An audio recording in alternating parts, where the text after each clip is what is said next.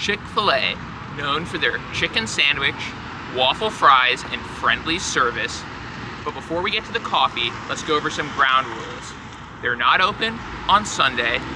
They don't serve coffee past 10:30 a.m., so I had to get my cameraman up early for this review. And for the international viewers or people that are 8 years old and were served this by the YouTube algorithm, back in the early 2010s, Chick-fil-A was part of a national issue. They were giving money to organizations that were against gay marriage, and a boycott emerged. But what they didn't factor was that a counter boycott would happen. And I remember driving by, and there would be cars around the block and people out the door waiting for hours to buy Chick-fil-A.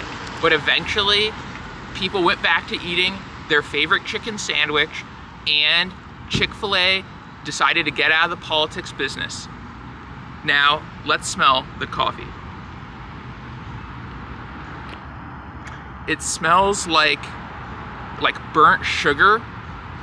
And one interesting thing about the coffee is, unlike some of the other big chains that go with a Rainforest Alliance, these guys partnered with this direct-to-farmer company, Thrive, who seems like they go above and beyond what Rainforest Alliance does in terms of sourcing their coffee and giving more revenue to farmers. Let's taste it.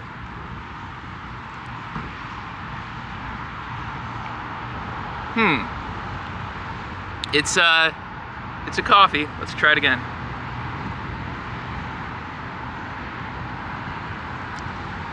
Surprisingly, it's less interesting than I was expecting. I thought the sourcing would make it a bit more complex.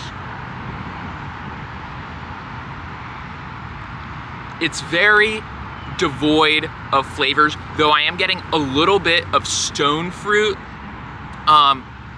pit on this taste.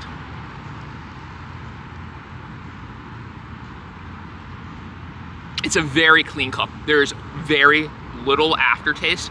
I think it's a solid choice.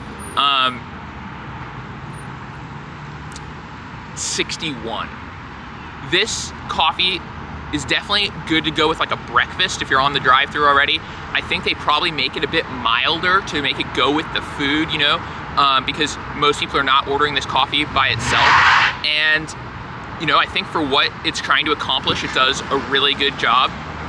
And you should definitely try it if you're already getting Chick-fil-A.